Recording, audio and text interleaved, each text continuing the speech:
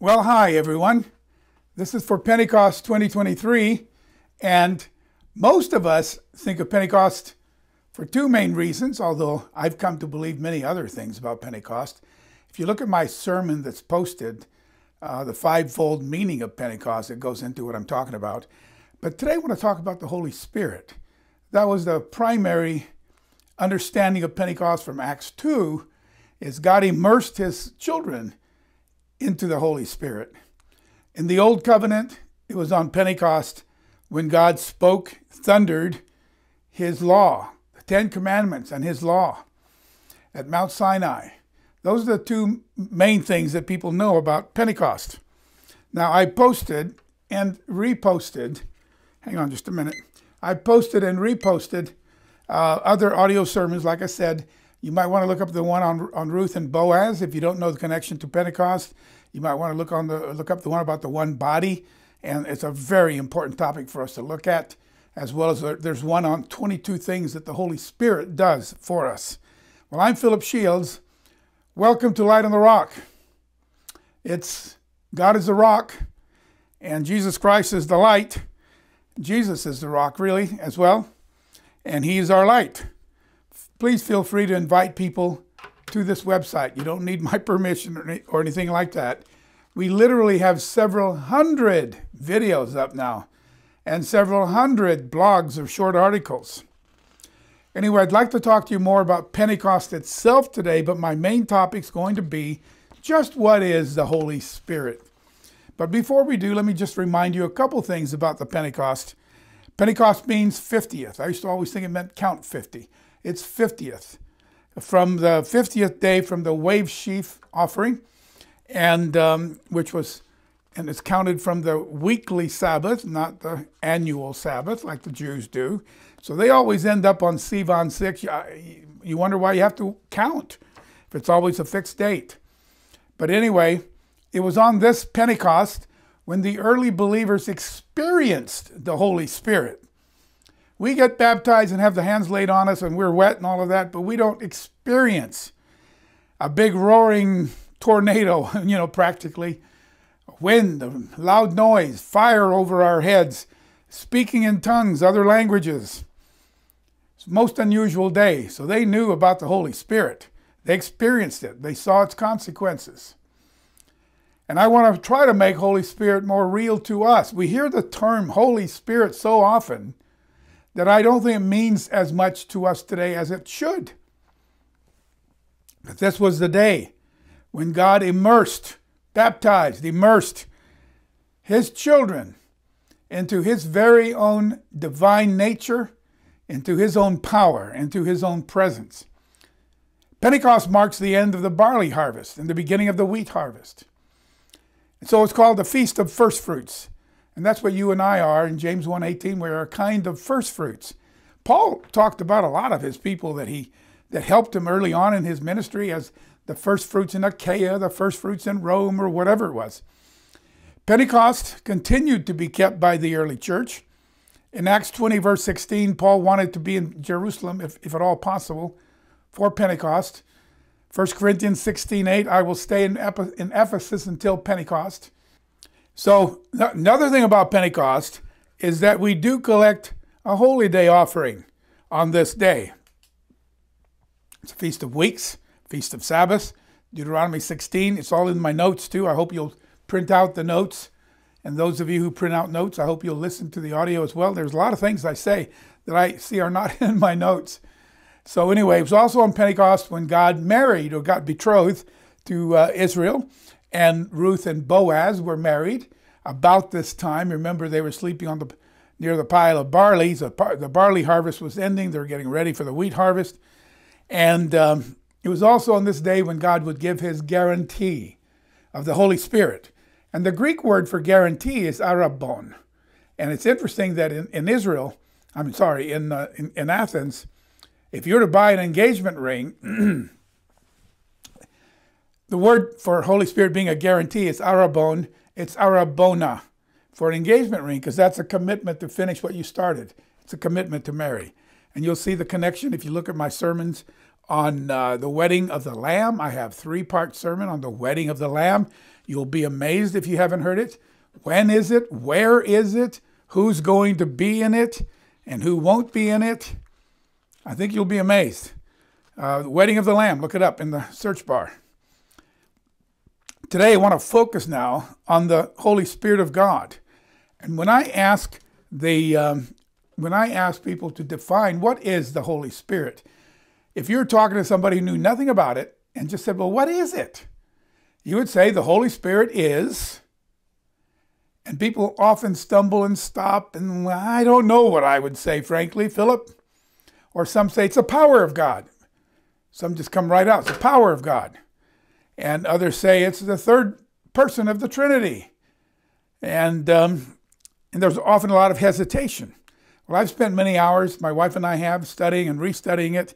I think many people don't really understand the Holy Spirit. I know I will grow in understanding. One of the things the Holy Spirit does is it leads us and guides us into all truth.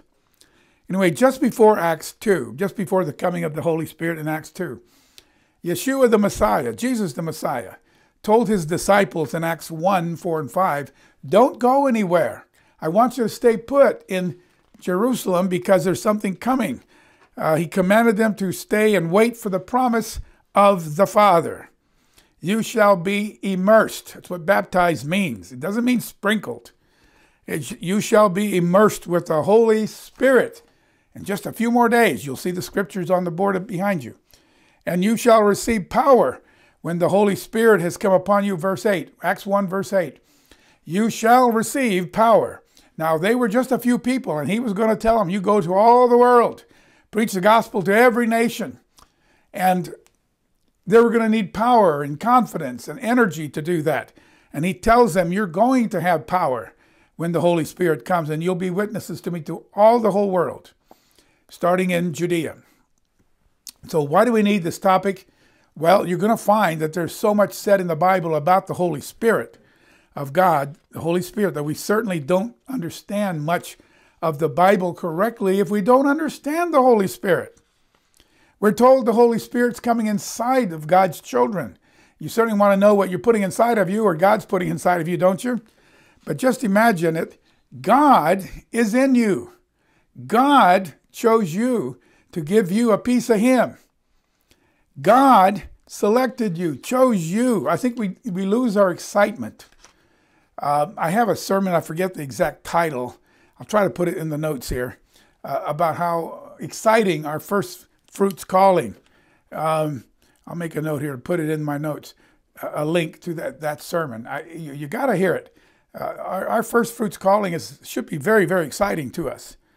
And so anyway, we want to talk about this. We want to learn about Holy Spirit so we understand how God is working with us.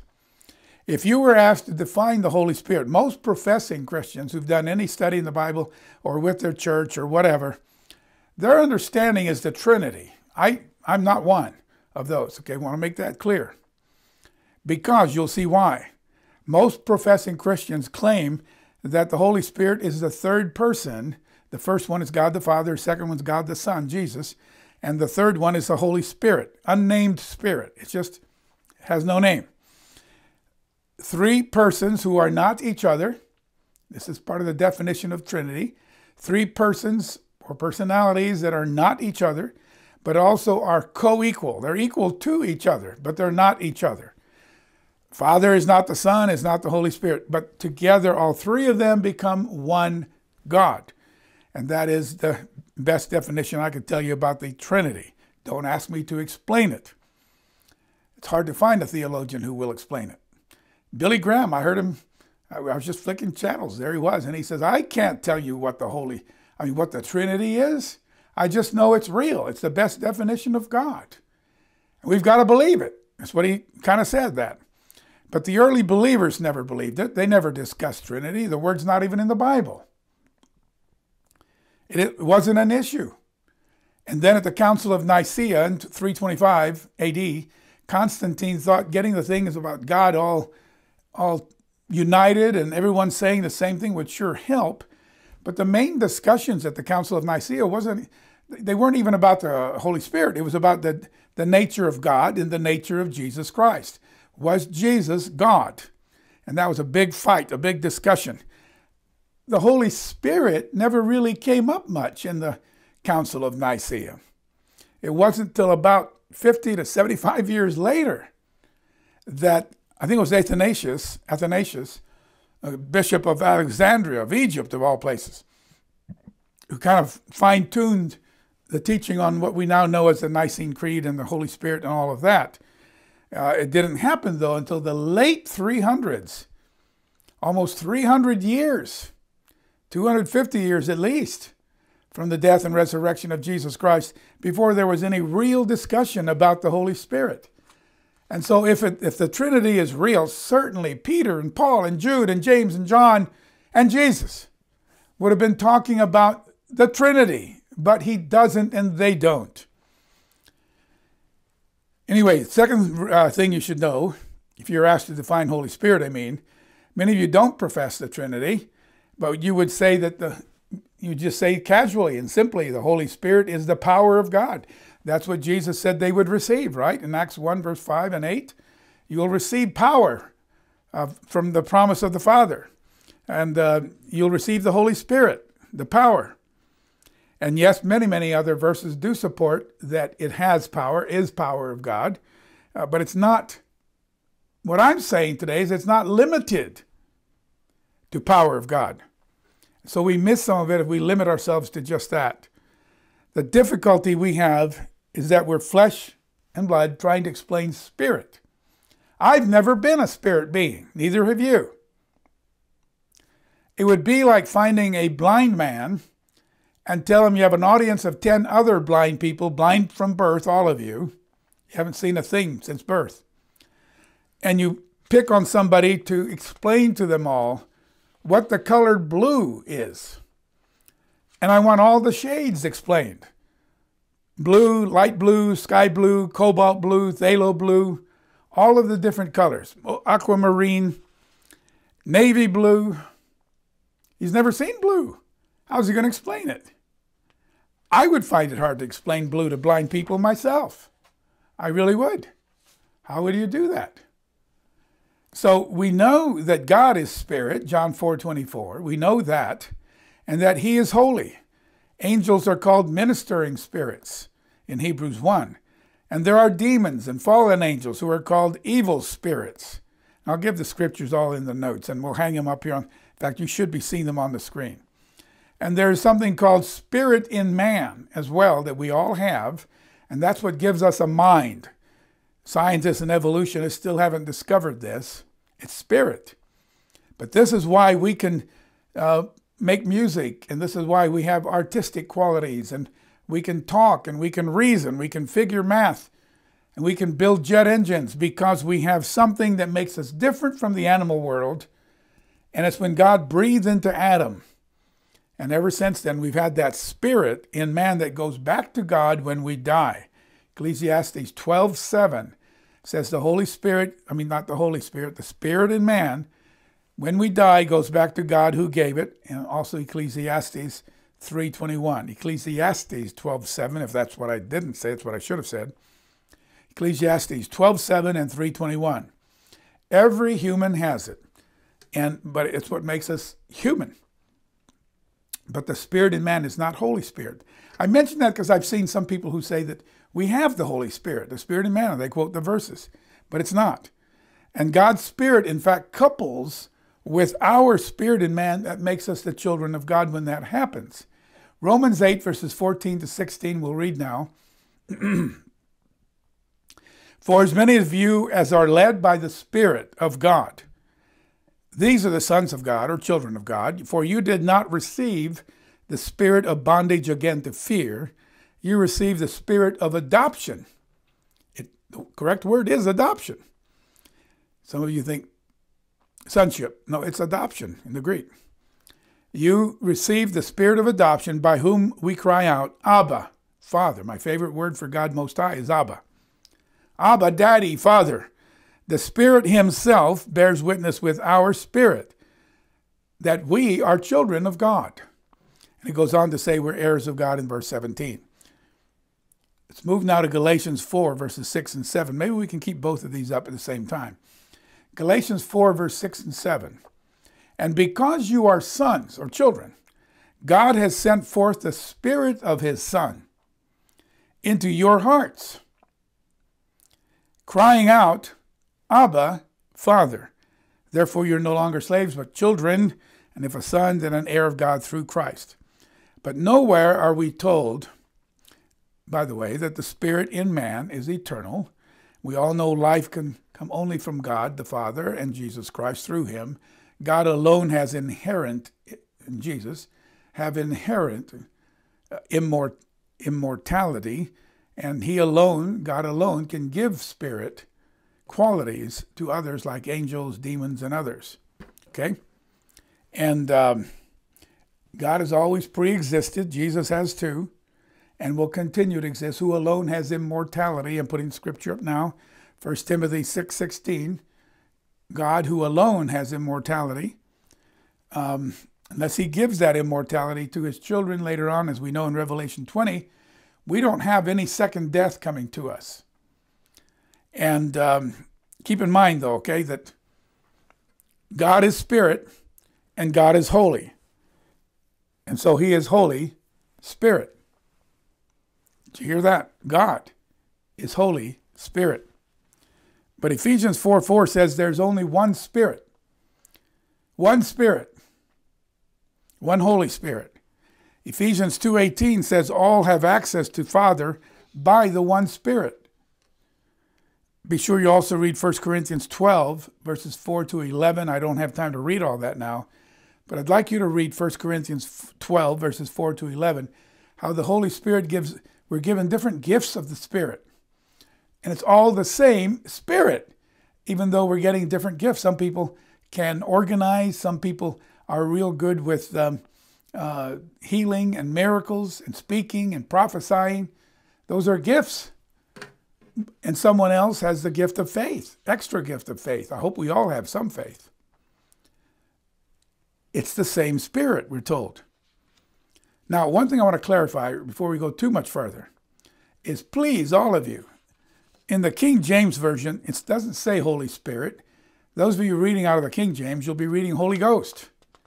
Please, it's not ghost. That is such a bad translation of that word, that phrase. I know some of you think the King James is practically as good as the original Greek. Those of you who believe you can preach only from the King James, this is a bad example of, a good example of a bad translation of that phrase.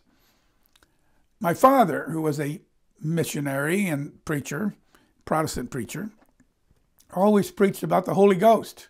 And the Holy Ghost on fire when I was young. And to a small boy of 5, 6, or 7 years old, I didn't like hearing about a ghost. Terrified me. Till one day he heard me acting really strange, not being able to go to sleep, and he said, "What's the matter? What's the matter?" I said, "I'm afraid of the ghost." He said, "What ghost?" I said, "You talk about him all the time, the Holy Ghost." So anyway, explained that no, it meant spirit. I said, "Well, why don't you say spirit then?" I was probably 6 or so. Because ghost is scary, Dad. Anyway, the Greek word for spirit is pneuma, P-N-E-U-M-A, where we get wind and air and breath and spirit. Might have something to do with pneumatic tires or whatever. In the Greek, it's a male, masculine gender word. But in the Hebrew, the equivalent word ruach is a feminine word. So go figure. You can't base he or she or it on that. So go figure. Both can be translated breath, wind, or spirit. And the only place where in the Greek where the word ghost is used is not about the Holy Spirit, which is the pneuma, the wind, the breath, and all that. It is in Matthew 14:26 when Jesus told the disciples, "You guys go on ahead. I've got to pray first and do other things, and I'll catch up with you on the other side." And there was a storm, and it was hard going, and they were still in the middle of the Sea of Galilee, the lake. And all of a sudden, probably at 2 or 3 in the morning, they saw what appeared to them a ghost. Now that word in the Greek is phantasma, where we get phantom or specter, ghost, okay? And then this ghost that was walking to the boat, They thought it was a ghost. It was Jesus. And he says, cheer up. It's okay. It's just me. It's just me. So please, I hope if you say, or if you are saying Holy Ghost, I hope you look it up yourself and you'll see that that is better used as Holy Spirit. It's just about all the other translations have it that way as Holy Spirit. Now, some quick points. I want to just quickly go over some things on the Trinity. So you know I don't teach it. You got to know why I don't. And these are some quick points that might help you discuss it if you have to discuss it with somebody ever. First of all, the Trinity was never taught in the first 300 years. The first almost 400 years. The word Trinity is nowhere in the Bible. Paul and Peter and James, John never even mention it. The concept was unknown. Point number 2, the Holy Spirit gets snubbed a lot if it's a co-equal person among three that are one God somehow. Whenever Paul, let's use Paul, Jude also applies, Peter applies. When they begin their books, their epistles, Paul says something very similar like, from God our Father and the Lord Jesus Christ. The Lord is most of the time after Acts 9, almost always referring to Jesus Christ, the Lord Jesus especially, and does not include the Holy Spirit in all those greetings. That would be quite a snub. If I was the third person, hey, greetings from Father and Son, and don't mention the third one, why is that? I think that's not a good thing for someone who wants to believe that it's an equal to the Father and the Son. I mean, even when Jesus says, where was that? John 10:28, I think. It might not be right. But anyway, where he says, the Father and I are one. He doesn't say the Father and the Holy Spirit and I are one. No, the Holy Spirit gets snubbed a lot. Now, the other point 3 now, there are verses that the Trinitarians say, look, this proves the Trinity right here. If you don't go anywhere else, just go to Matthew 28:19. You shall make disciples of all nations, baptizing them in the name, singular, of the Father, the Son, the Holy Spirit. Boy, that does sound like Trinity, doesn't it? The problem is the phrase that begins with the word baptizing them in the name of the Father, Son, and Holy Spirit. I will put in my notes a link where you can see lots and lots of authoritative sources saying those words were added. They were not in the original.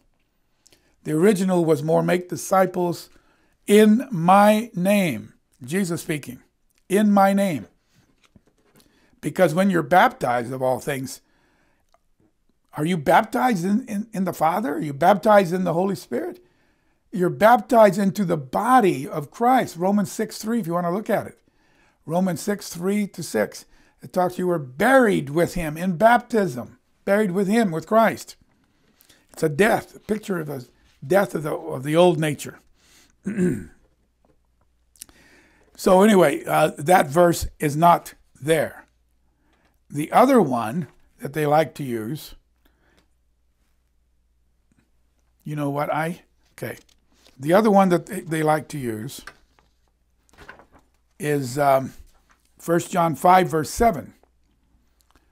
Only the King James, in this case, and New King James, have 1 John 5, verse 7 and 8, with all these extra words that just about all the scholars out there now admit this shouldn't be there. It's not in the original manuscripts. So all the other newer translations, except King James and New King James, I think New King James puts a note that this shouldn't be there, but they still print it out. And so I will put in my notes verses 7 and 8, 1 John 5, 7 and 8, and I'll put a cross-out line across the words that were added later on. Okay? There are 3 that bear witness in heaven. This is the original. The Father, the Word, and the Holy Spirit, and these 3 are one. Boy, that sounds like Trinity. Those words weren't there. In heaven, to the word one. And then the next few words aren't there either. And there are 3 that bear witness on earth. That wasn't there either. That was all added by some copyists who wanted to have something more to say about the Trinity. So there are two main verses they use, or would like to use, 1 John 5, 7, 8, and what was the other one? Matthew 28, 19. Matthew 28, 19. The words weren't even there. Okay, so that's the third point. The fourth point, co-equal. There is no way, if you know your Bible, that even Jesus, the Son of God, would ever say he was equal to the Father. He's equal in the sense of being the same kind, because there is that verse in Philippians 2 that being equal with the Father, that meant being like the Father, that he would be willing to come down as a mere man. But other than that, there are so many verses where we're told, Jesus speaking, the Father is greater than I. I do what the Father says and tells me to say, and do what he tells me to do. And I go where he tells me to go. I am the one sent. He's the sender. He's greater than I. The one sending is greater than the one sent. And over and over and over and over. And 1 Corinthians 11:12, the head of Christ, 11:3. 1 Corinthians 11:3, the head of Christ is God. And when he has finished reigning on the earth for 1,000 years, and all the enemies and adversaries of God are put down, it says in 1 Corinthians 15:28 that he himself, Christ himself, will be subject to the Father. So that's the fourth point. There's no way that even Jesus and God are co-equal. They're not. Point number 5, God is building a family, but the Trinity really limits it to just that triune Godhead. But look at Ephesians 3, verses 14 and 15. God wants a family. 1 John 3:1, in fact, says, now are we the children of God. God is going to have a family that are like him in his family. That should be so exciting. We don't like to preach it because other people will deny that. But that is one of the most exciting doctrines you can have. Anyway, Ephesians 3, verses 14 and 15. For this reason, I bow my knees to the Father of our Lord Jesus Christ, from whom the whole family in heaven and earth is named. Okay, so those are the reasons why I cannot subscribe to the false teaching of the doctrine of the Trinity. I don't care how many people believe it. I don't care that traditional Christianity will not consider someone a real believer if they don't accept the Trinity. Well, it's wrong. It's just plain wrong. Now, anyway, something else to understand as we go through this. One thing they all do show verses, though, that treat the Holy Spirit as a person. And frankly, for years, that has bothered me, that we would say in the church where I was growing up, we would just call it, or the power of God, and yet there were these verses that gave it personality, it gave it personhood. And I'll show you those as we go through. But before that, I want you to understand that the Holy Spirit was given in the Old Covenant, in the Old Testament as well, to individuals here and there. Individuals. Daniel was said to have the Holy Spirit. Joseph was said to have the Holy Spirit. Moses, and Gideon, Caleb, Joshua, Samson. In Samson's case, it seemed like, I'm not sure that Samson always was strong at any given moment. There's so many verses that say, when the Spirit of God came upon him, he did this or did that. So maybe he just looked like an ordinary person, but when God's Spirit came upon him, or it may be that he was strong all the time. I don't know. I suspect he looked just like me and you and all the other guys, okay? I don't think he looked like Mr. Universe. But then starting in Acts 2, God immerses his children with power and divine nature, another definition of the Holy Spirit. In the new covenant, a precondition to receiving the Holy Spirit was repentance. Remember, Peter said, repent, be baptized, receive the Holy Spirit, Acts 2:38. The only exception that I can see about baptism before you receive the Holy Spirit was Cornelius' family. God wanted to make a point that, no, hey, listen, I'm calling Gentiles now too. They're going to be equal with Jews as far as their opportunity to be called. But other than that, it's also an acknowledgement that you accept Jesus as your Savior, confessing that he died for you, and that his blood cleans you up. And then God resurrected him from the dead, that you have to confess. Romans 10, verses 8 to 13. You confess the Lord Jesus died for you and was raised by his Father, and you believe that. This is the same word for Gentiles equally here. So without that prior acknowledgement of who Jesus was, who Christ was, Christ means anointed. Messiah means anointed. Messiah comes from the Hebrew, Christ comes from the Greek. Prior acknowledgement that Christ, the Word of God, unless you acknowledge him as the Messiah, the book of God, the Bible, the Tanakh, the Torah, all of that will remain closed to you, and you won't see what it really is pointing, who it's really pointing to, which is the Son of God. He is the Word, remember. I like to say he is the Word rather than to say he's the Torah. He's the Word. So we acknowledge Yeshua, Jesus, as God's anointed Son before Scriptures will open up for us. I hope any of you of the Jewish faith are reading and understanding. Much of the Old Covenant, certainly the New Covenant, of what's being said points to the Savior. Until people accept Yeshua, they are, as the promised anointed one, there's a veil, a covering over their eyes. They don't get what they're reading. They just don't get it. Excuse me. Remember the Ethiopian eunuch in Acts 8? He was reading Isaiah 53, which is all about the sacrifice of Yeshua, Jesus. And the Spirit told Philip to go speak to the eunuch, get in his chariot, and ask him what he's reading and explain it. And he explained that, oh, you're reading about Yeshua. He came. He's the Messiah. The Holy Spirit helped the eunuch understand, or God did, even in this case, even before he received the Holy Spirit. But he did acknowledge Jesus. That's what I'm saying here. You have to acknowledge Jesus to have the veil taken away. Then he got baptized. Now, 1 Corinthians 2, verse 9 to 12. Eye hasn't seen, nor ear heard, nor has entered into the heart of man the things which God has prepared for those who love him. I hear a lot of people quote that, by the way, and they don't quote the next verse. So in the sermons on that verse I've just read, therefore we can't understand the things of God. The next verse, but God has revealed them to us through his Spirit. I'm really happy when people continue reading. For the Spirit searches all things, yes, the deep things of God. If we have God in us, then God is saying this is what it means. This is just what it's saying here. What man knows the things of a man except the spirit of man, which is in him? Even so, no one knows the things of God except the Spirit of God.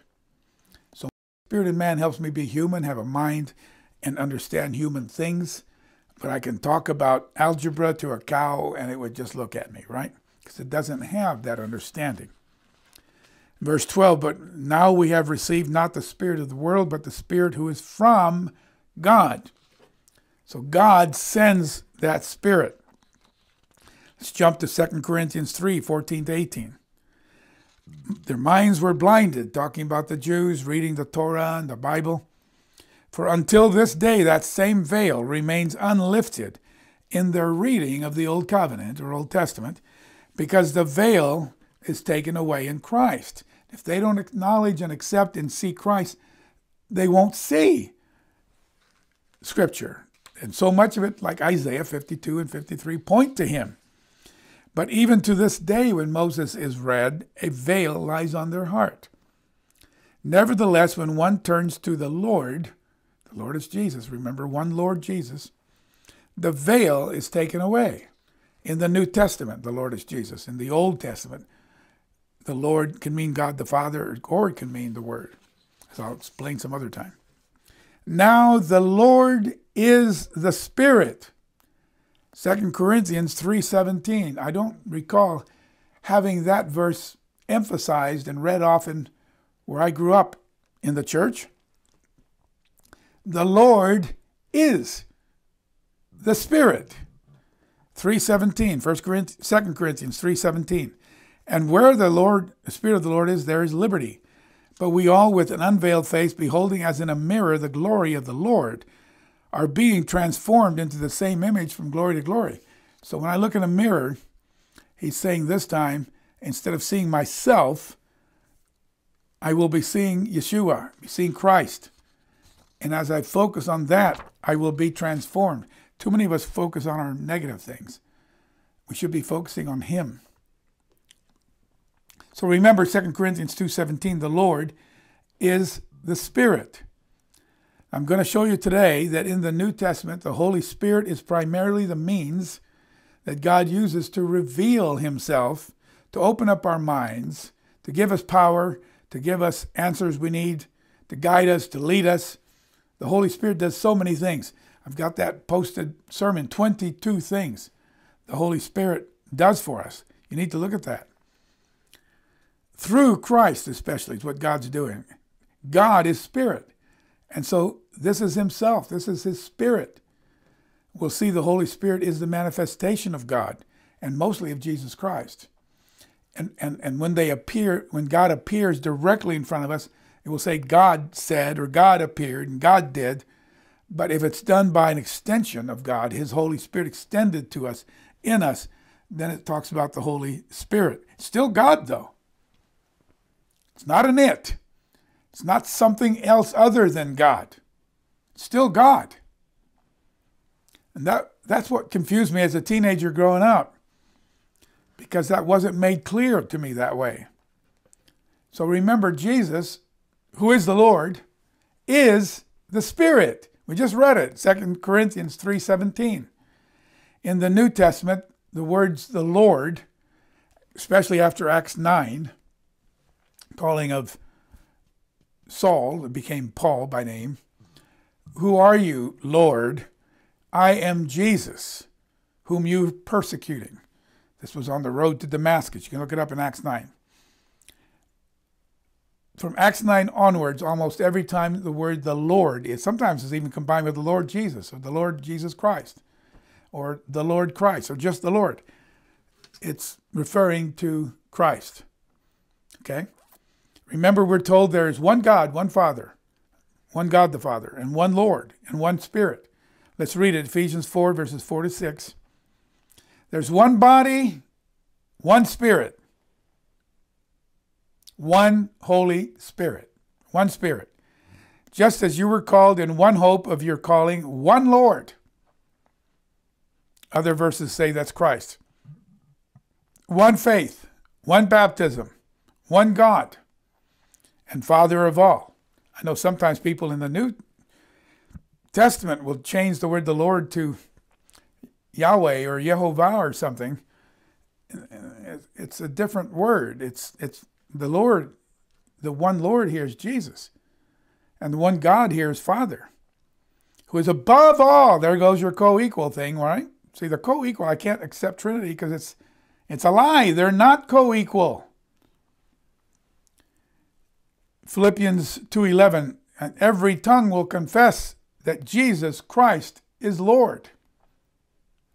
And 1 Corinthians 8:6, for there is one God, the Father, of whom are all things, and one Lord Jesus Christ, and so on. Why is the Holy Spirit not mentioned here in 1 Corinthians 8:6? It's not. Holy Spirit is God's very being. It's his presence. Holy Spirit is God's divine power. Holy Spirit is God's divine nature. Holy Spirit is God's presence. You're going to see all that as we go through the sermon. Let's look at 2 Peter 1, verses 2 to 4. 2 Peter 1, 2 to 4. When we understand that Holy Spirit is God's very presence, plus his divine nature, plus his power, all combining together and coming inside of us, we should be saying a great big wow. Wow. Why me, Father, that you would let me have all that? But I think we take the Holy Spirit for granted. Certainly not the third person God Trinity thing. 2 Peter 1, verses 2 to 4.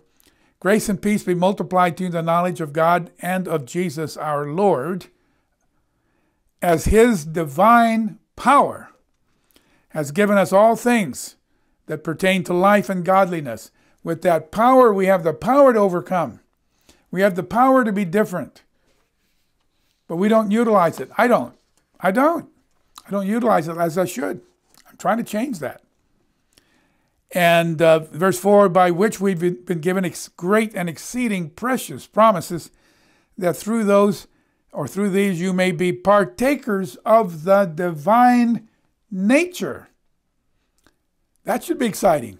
The Holy Spirit imparts to us God's very divine nature, who he is, what he's like, having escaped the corruption that's in the world through lust. So now we're starting to describe and define God's Spirit. It's about God in Christ. God's very presence, his divine nature backed up by his divine power. So nature is what? God is love. That's his divine nature, love. Holy Spirit is love. Frankly, all the listed fruit of the Spirit. Love, joy, peace, long-suffering and kindness and goodness, and all of them, right? I don't think I got that, all of them yet. But anyway, it's God. It's his nature. God is love. God is joy. God is peace. God is long-suffering. Okay? God is all of these things. God is kind. When we receive the Holy Spirit, we're immersed into that very nature. If we'd only focus on him and ask him to come inside of us. We must get excited about this and ask God to activate that Holy Spirit. That understand also that out of the billions in the world today, somehow God picked you, God picked me, and a few others. Very few. I don't know if there'd be a million. Very few. Maybe, I don't know how many. As long as a person has God's Spirit, that person is a child of God, no matter where they are, where they live, or where they attend. If they have God's Spirit and are led by God's Spirit, Romans 8, 9, and 14 says they are children of God. So I hope we get excited about that. That God has chosen you to be the dwelling place of himself, of his nature, of his presence, of his power. It's come into you. Holy Spirit is what makes overcoming possible. Holy Spirit makes us able to harness the power of God himself, his righteousness, so we can fight sin. Okay? We're saved by grace through faith. But verse 10 in Ephesians goes on to say, you're saved by grace through faith.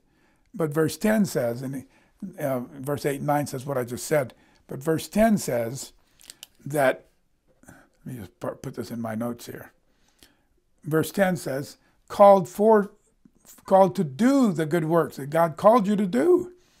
So we're supposed to still be doing good works. We're saved by his grace, though. If you're grasping all this, you should be feeling pretty excited. Now that you know that very God himself is living inside of you. John 14:23 says, if you keep my word, then my Father and I will come and make our home in you. John 14:23. My Father and I. This is all of the Holy Spirit. But don't forget, we still have that bad carnal nature. We still have the bad carnal heart as well, the deceitful heart. But we have also a new heart now from God that is not deceitful. So now if someone asks you, what's your heart like? You'll say, well, it depends which heart you're talking about. If you're talking about the new heart God's given me, it's wonderful. It loves God. It wants to obey God. It's kind, it's sweet, it's joyful, it's loving. If you're talking about my normal, carnal, physical heart, oh, that can be pretty deceitful and ugly. We have two hearts. They fight each other.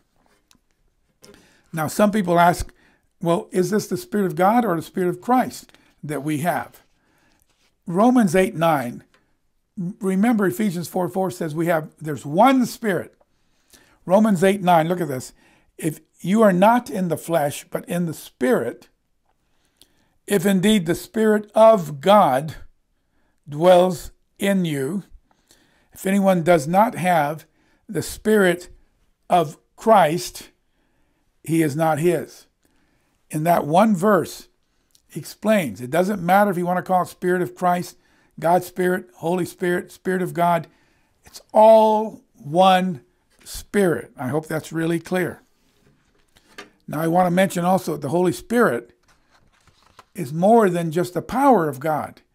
Even Jesus had other words like comforter and helper to describe Holy Spirit. Power certainly is biblical. We receive power upon ordination. Paul reminded Timothy, when I laid my hands on you, you received power, and not the spirit of fear, but dynamos, power. Okay? The Holy Spirit was what begat Christ into Mary. And Luke 1:35, she says, how will I have a child? I've never known a man. And the angel, I think it was Gabriel, says, the Holy Spirit will come upon you, and the power of the highest will overshadow you. But he will be called Son of God, not Son of the Spirit, Son of God. The words power of God are also used for the gospel. Romans 1:17 is called the gospel, the power of God. The cross is the power of God for those who are perishing. And Christ himself is called the power of God. Not just the Holy Spirit, but Christ himself. The Spirit, of course, is called the power of God, power of the highest. So anyway, let's receive that Holy Spirit and start putting it to work. Because it says in Luke 12, verses 43 to 45, that God will bless the servant that he finds so doing when he returns. He's busy working, busy doing the work of God. So I hope you, those of you who would think that you want to define the Holy Spirit as the power of God, will start to, especially as I finish this, in the next half hour or so, that, maybe not that long, but as you start to see what the Bible says about this Holy Spirit, so much more than just the power of God. When I was a teenager, 55 some years ago, growing up in the church that I was growing up in, I don't think that's the only church, the only true church. I've learned that. Whoever has God's Spirit and is led by God's Spirit is a child of God no matter where they attend. Romans 8, 9, and 14 tells us that. Even Yeshua said, I have sheep not of this flock, and I shall bring them, and there shall be one flock. Okay? But anyway, when I was a teenager, I found it hard to explain why they kept saying it, referring where the Bible might say he or him, they would say it.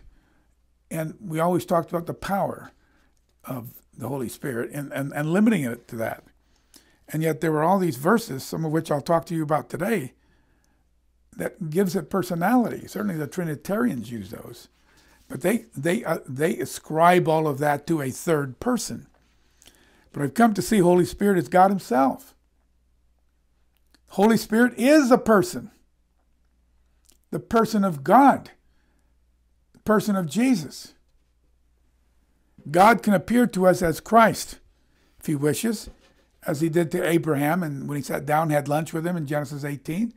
It says, YHVH, Jehovah, appeared suddenly. Abraham has lunch with him.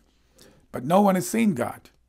But he also appeared to Samuel. I think that's in 1 Samuel 2, around verse 10 or so. I'll put the exact verse in there. Either way, it's God himself. God's a real person. Okay, God's a real person, a real being with lots of personality. So I don't accept the Trinity concept at all, but saying the Holy Spirit is the manifestation of God. It's his presence, his power, his divine nature, his glory. And that's spread throughout all the universe. Where can I go from your Spirit, O God? Where can I go? If I go here or there, your Spirit's there. Your presence is there, it says. We'll see that again in a minute. And that being is God himself. Explains all these scriptures I'm about to read that shows a person, a being, is being referenced in terms of the Holy Spirit. It's God's very presence, essence, nature, power. This is why the Holy Spirit is shown to us with personality, like a person, because God is a personality. God has that personhood. The Spirit is Christ. The Spirit is God. The Lord is the Spirit. Remember we read that. 2 Corinthians 3:17. I believe many times in the Old Testament when we're told, then the word of the Lord came to me and said, that might have even been the literal word of God. It might have been Jesus appearing to them back then. I can't say for sure, but it makes sense to me. So therefore, going forward, in many cases where the Bible says he or him, I'm not going to be changing it to it, because he refers to God. God is not an it. God is not an it. So if the Holy Spirit refers to God, we have to say he or him or whom. So don't be reticent to use the word he. Now, let's start in Acts 5, verse 1. These verses that describe things that apply to people, apply to persons. Acts 5, verse 1. Certain man named Ananias and Sapphira, his wife, sold a possession. He wanted to make it look like he was so generous he was going to give it all to the church. He didn't have to, but that's what he was trying to give them. He was going to, it was like lying. And he kept back part of the proceeds, his wife also being aware of it, and brought a certain part and laid it at the apostles' feet. Peter said, Ananias, why has Satan filled your heart to lie to the Holy Spirit? Notice that. And you keep part of the price of the land for yourself while you had it. Was it not your own after you sold it? Was it not your own to control? But why have you conceived this thing to lie? You haven't lied to men, but to it. It's not what it says. You have not lied to men, but to the power. It doesn't say that. He said you lied to the Holy Spirit. Then in verse 5, you lied, verse 4, you lied to God. Here you see Holy Spirit and God being put in the same equation. We can only lie to a person. If you can lie to the Holy Spirit, and by doing so be lying to God, then to me, I have no problem with saying the Holy Spirit is a person. The Holy Spirit is the person of God. That's going to be hard for a lot of you to accept because you've always been taught it was it. And power, some of you. Based on our old understanding, that might be difficult. But let's keep going. I want to read again 2 Corinthians 3:17. The Lord is the Spirit. The Lord is the Spirit. You can flip that around. The Spirit, therefore, is the Lord.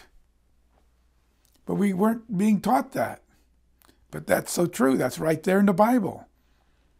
The Lord is not merely a power or an it. The Lord is the Spirit. The Spirit is not merely a power or an it. Spirit is the Lord.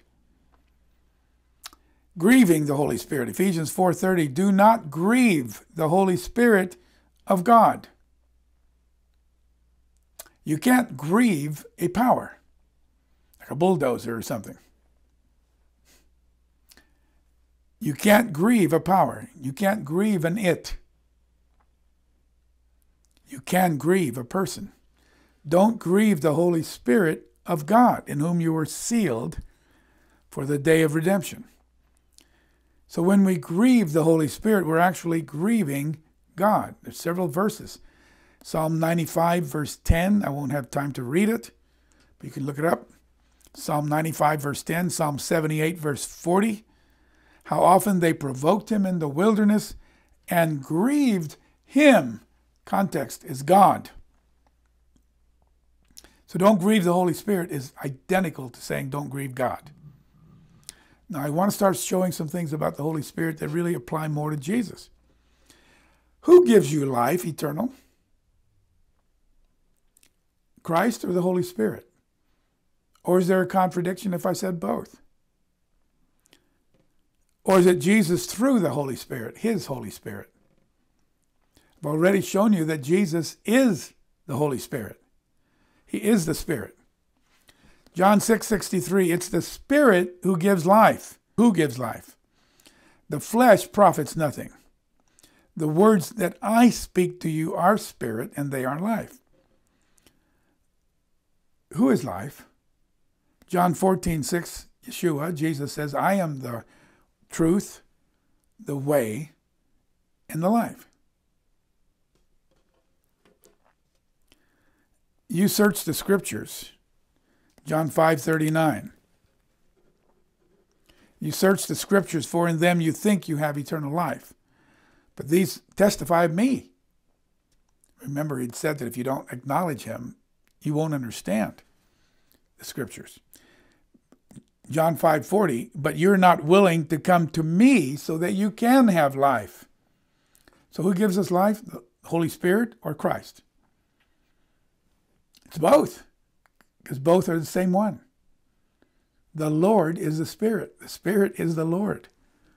It's the Spirit who gives life. I am the life. John 14:6. John 5:40, you're not willing to come to me that you may have life. John 6:27.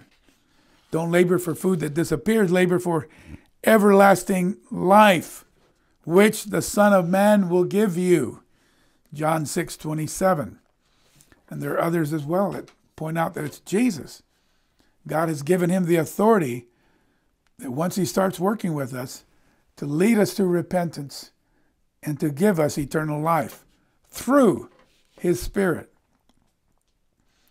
Remember, the Holy Spirit is called the nature of God. It's also another place in Peter called the seed of God.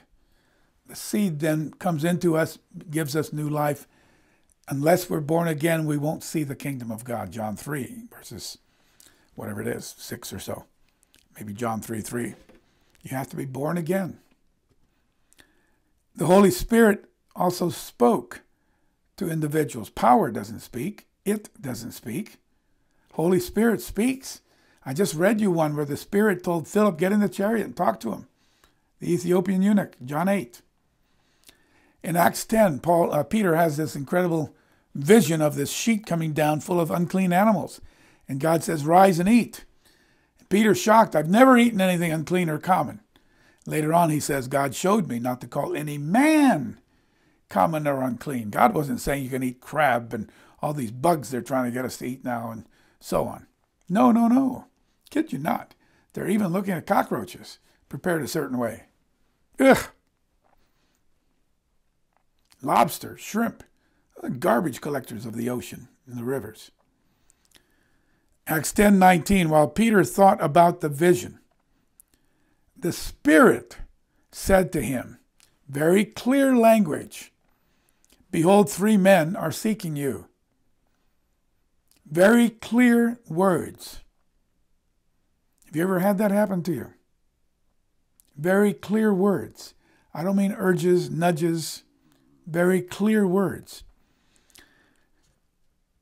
And that then led to the story of Cornelius' family. Acts 13, 1-3. Here, the Holy Spirit speaks to the group of 5 or so prophets who were fasting and praying and seeking God's direction. Verse 2, Acts 13:2, as they ministered to the Lord and fasted, Holy Spirit said, separate Barnabas and Saul, that was Paul, for the work I've called them to. Very clear language that all 5 of them apparently heard.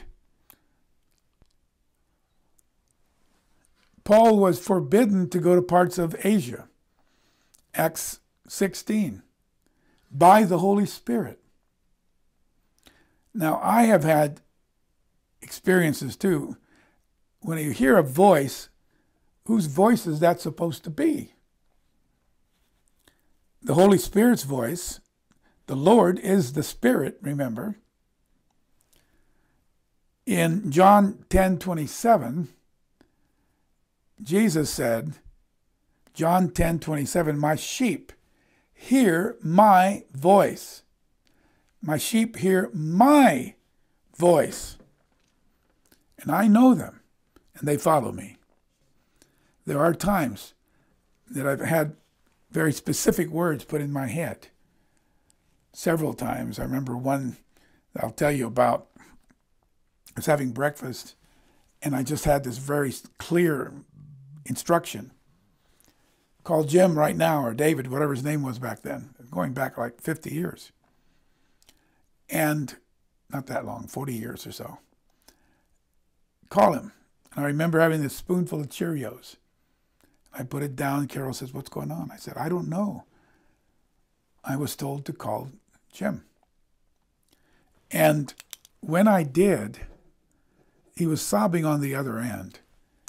And he was saying, "Oh, I was just praying that you would call me." He was an alcoholic. I got drunk last night, and I robbed a Safeway. It's like a Publix or a food store, Kroger.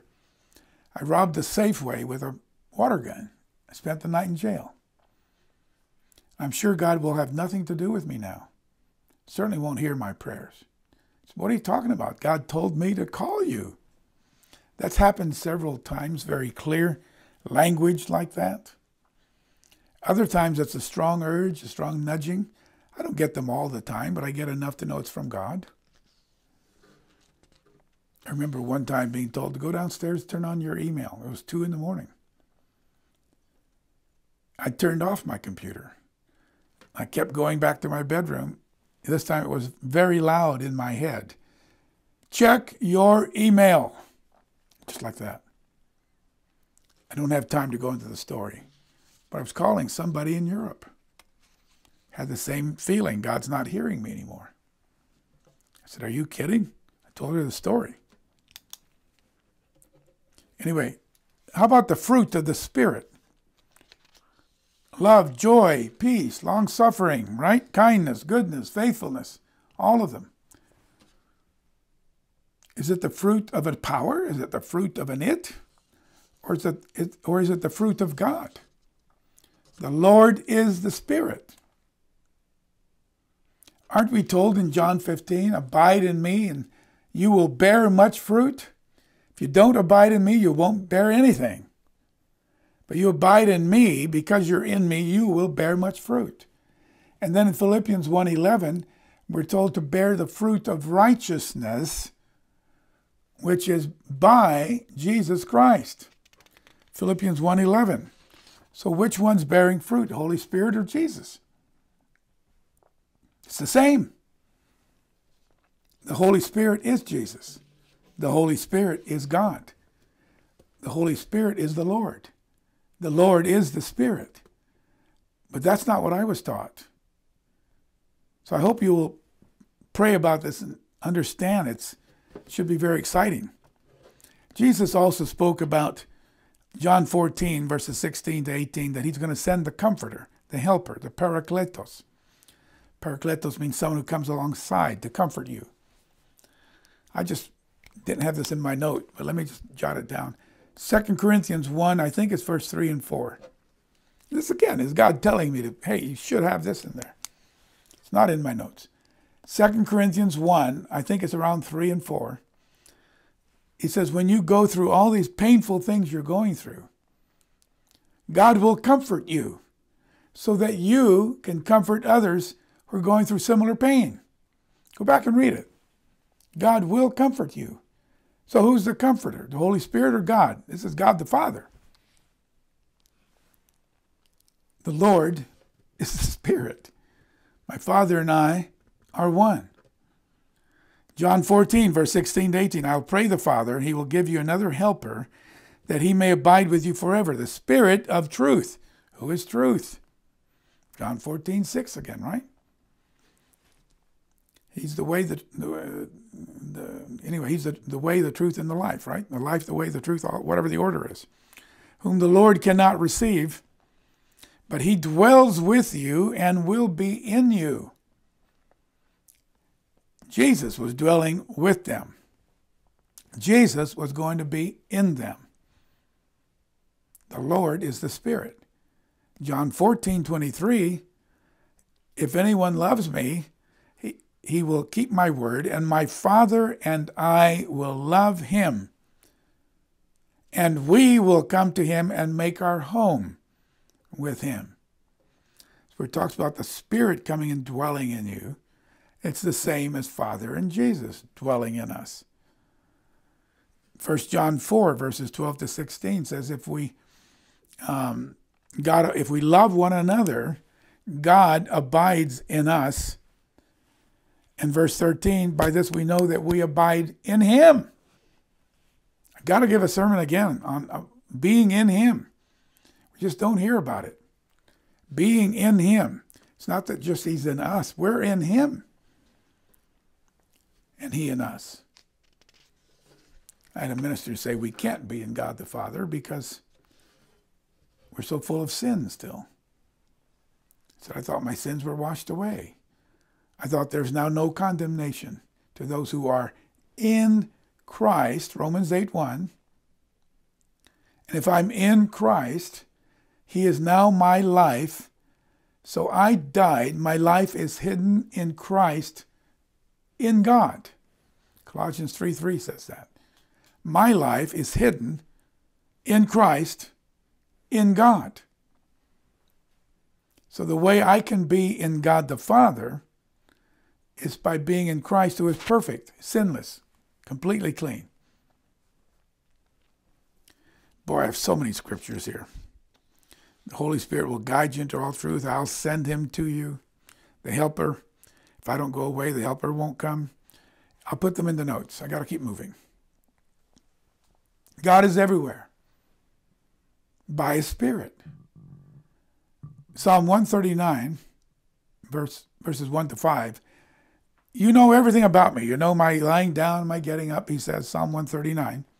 David does. Verse 7, where can I go from your Spirit? Trinitarians love this, to show a third person that is everywhere. Where can I go from your Spirit? But look at the next sentence. Where can I flee from your presence? The Holy Spirit is God's presence. It's not a third person. It's God's presence. Verse 8, if I ascend to heaven, you are there. The same God that I began the chapter with, who knows my rising up and going down and everything. If I make my bed in the grave, you are there. And every translation I check says your presence. Remember again, the Lord is the Spirit. Where can I go from your Spirit? The Lord is Christ. The Lord is God. Doesn't the Holy Spirit guarantee our salvation? We know that, right? Ephesians 1:13, the last part of it, and 14, you were sealed with the Holy Spirit of promise. But who guarantees it? Is it really an it or a power? No, it's not the power. It's God. Philippians 1:6, being confident of this very thing, that he who's begun a good work in you will complete it. The one who began a good work in us is God the Father, calling us, giving us to Jesus Christ. It's not just a power. Are you seeing it? I could go on. I cut out about 15 pages, by the way. Holy Spirit is God. Holy Spirit is Christ. Christ is Holy Spirit. The Lord is the Spirit. So when we speak of Holy Spirit helping us overcome, for example, isn't that really letting Christ be our life and come inside of us? Galatians 2:20, I no longer live. I was crucified with Christ. I no longer live. The life I live by the life by the life of Christ and faith in that, because he loved me and gave himself for me. It's a paraphrase of Galatians 2:20. But Colossians 3:3 and 4, if for you died, your life is hidden with Christ in God. And when Christ, who is our life, appears, then you'll appear with him in glory.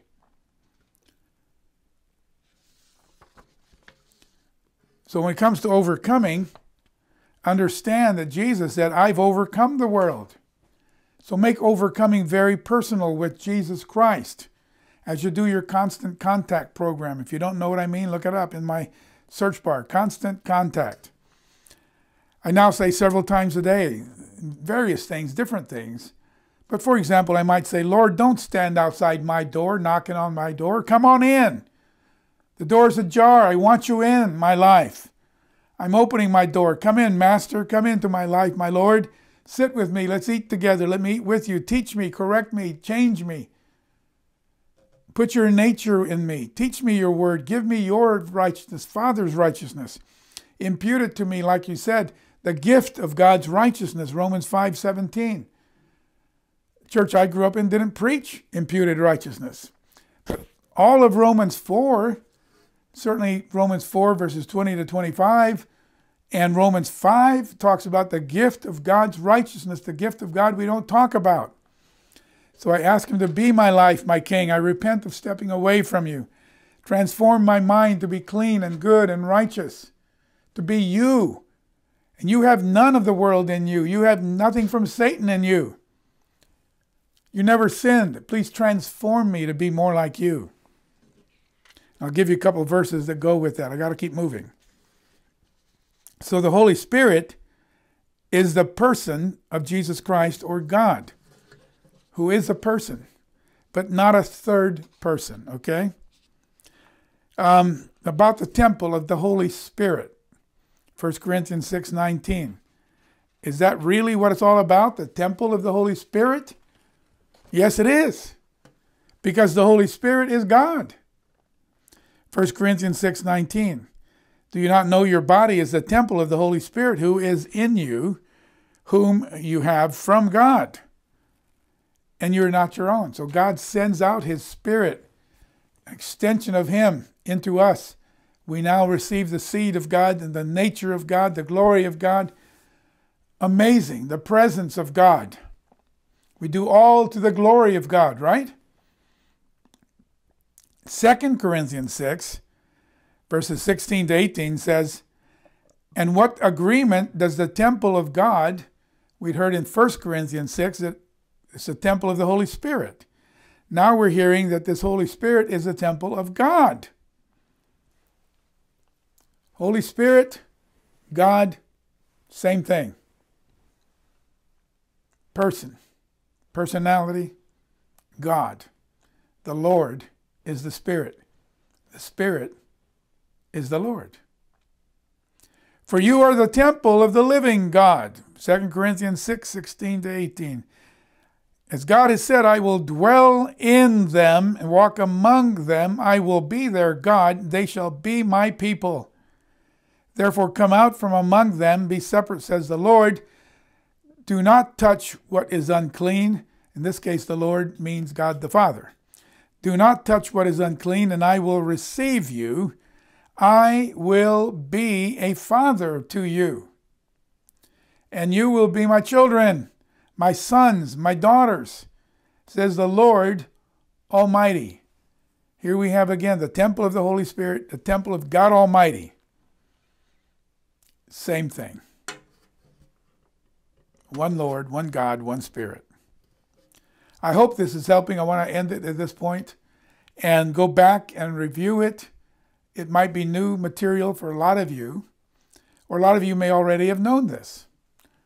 I was asked at the feast last year, just what is the Holy Spirit? And I said, well, it's the presence of God with his divine nature and his power, and it is God.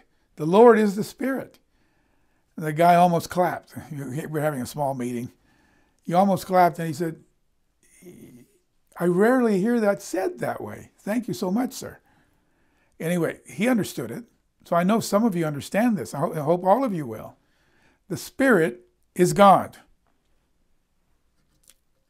The Holy Spirit is his nature, his power, his presence, coming in, his seed, coming inside of us. So I'll submit this now, and I feel if you study and review all the scriptures, you will see it. May God bless you all to see who he is, who the Holy Spirit is. Father in heaven, thank you so much that on the day of Pentecost in Acts 2, you just immersed so many people in your Holy Spirit, and 3,000 more, all on the same day.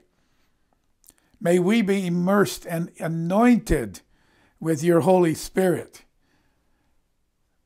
Let it be like an anointing on us for your work that you have given us to do. Let us be faithful to you and seek you. Let us not be going to the spirit of the world.